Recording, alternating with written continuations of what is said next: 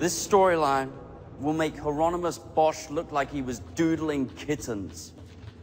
I have vivisection, self-cannibalism, a special little something I call the Ouroboros. Now, I don't want to appear immodest, but this is the apex of what the park can provide. Horror. Miss anything interesting? Romance. Titillation. Lee not appearing immodest. Our most skilled guests will fight their ways to the outer limits of the park, besting fearsome braves, seducing nubile maidens, befriending tragically ill-fated sidekicks, and, of course, like all our best narratives over the years, our guests will have the privilege of getting to know the character they're most interested in, themselves. I present our guest's next obsession, Odyssey on Red River.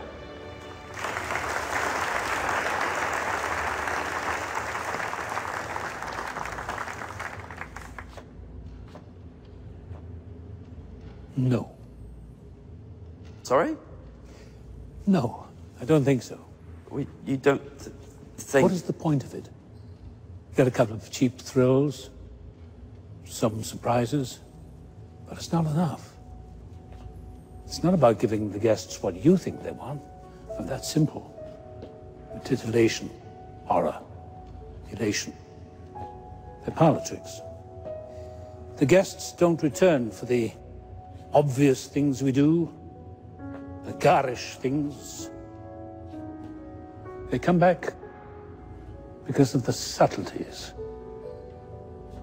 the details.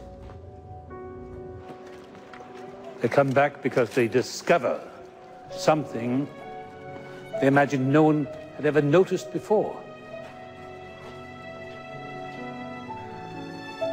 Something they fall in love with. They're not looking for a story that tells them who they are. They already know who they are.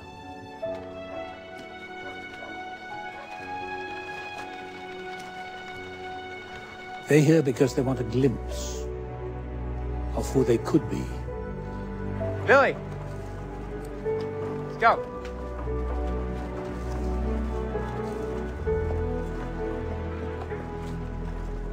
The only thing your story tells me, Mr. Sizemore, is who you are.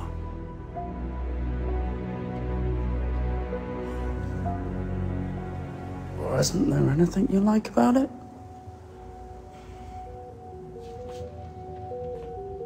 What size are those boots?